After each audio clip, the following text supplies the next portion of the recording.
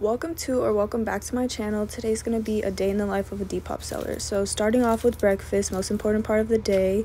Then I'm gonna go ahead, log on to my Depop and see what's sold. So I got one sale today, and what's sold is this Led Zeppelin t-shirt, extra small. It was listed for $8, and after Depop fees, I'm gonna be getting about $6 and some change. So I just have to print out my shipping label. Also needed to print out some packing slips, gather my delivery materials, and set up for packing the item for the post office.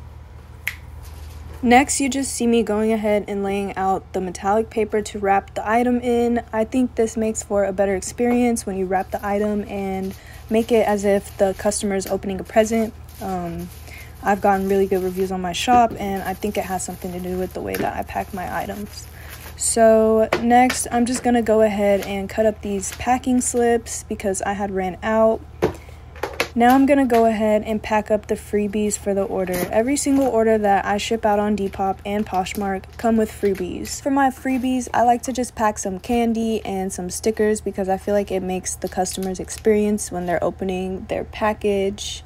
I've also gotten really good reviews on Depop after doing this. I personally believe that it makes the customer's experience opening the package 10 times better. Furthermore, I also got reviews in my Depop shop saying that they love the candy and the stickers. It was a nice touch to their package. So if you want to increase sales, this is an idea. And here you just see me sticking on my packing slip that says thank you for your purchase, I hope you love it, and the candy together so that the customer can easily find the freebies and find the thank you note. And I put that right on top of the order and just stick that into the poly mailer and seal it up. The next step to complete is to put on the shipping label. Unfortunately, I don't have a shipping label printer, so I have to print out my shipping labels and tape them on, but it's fine.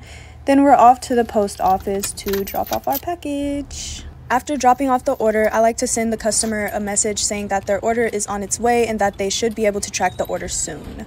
This serves as a delivery confirmation and just gives the buyer extra reassurance and helps to boost your reviews. Thanks for watching.